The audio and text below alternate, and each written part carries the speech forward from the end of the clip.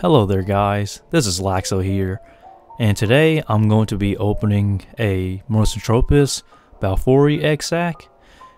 And yes, this is the female that I bred a couple months back, and I'll link the video on the top right.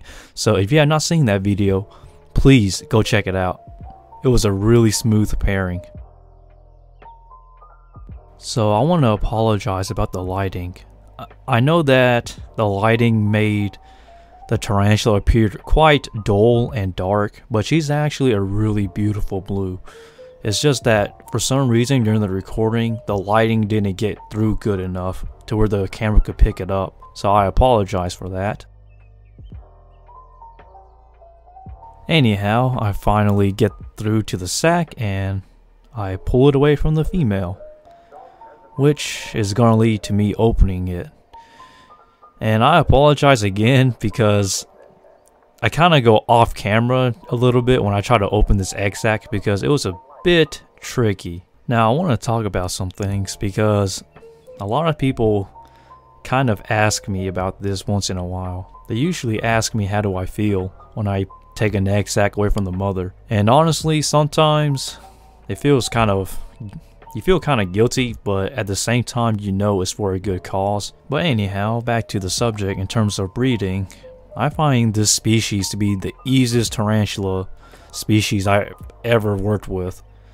And it's kind of funny because a lot of people always ask me like, how do I breed the species? And I'm like, well, I don't know.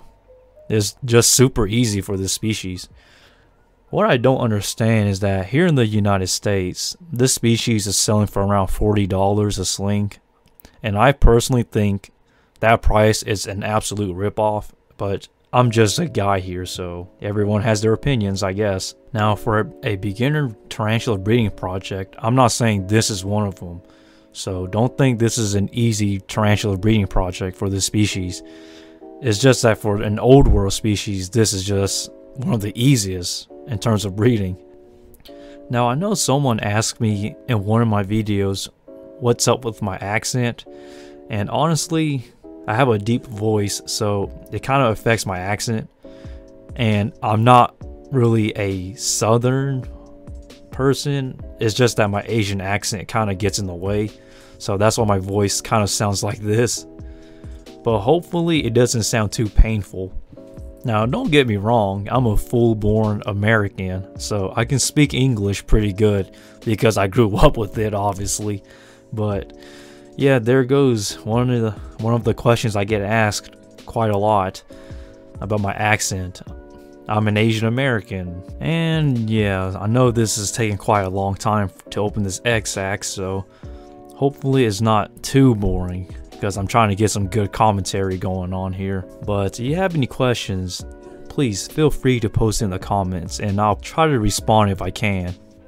Now, some people think I'm like an expert or something on tarantula breeding, and honestly, I'm not even close. Am I a tarantula breeder? Yes. Am I an expert?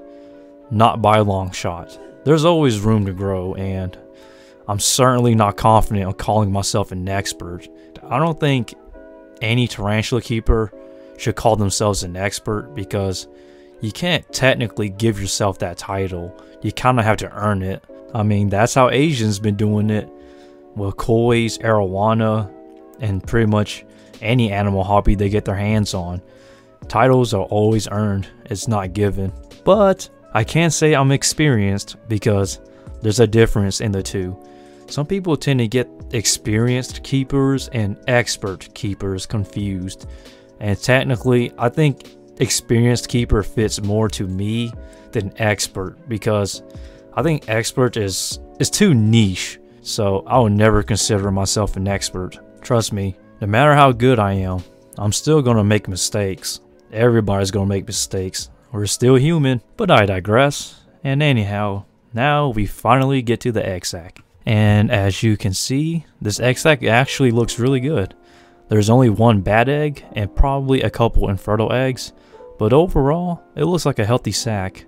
So I'm really proud about that. And with that, I will update in the future, and I'll try to upload at least once a week. And I hope you enjoyed this video. If you do, thumbs it up and comment something, especially if you have questions. And please feel free to subscribe. And with that, stay lax and Laxo out.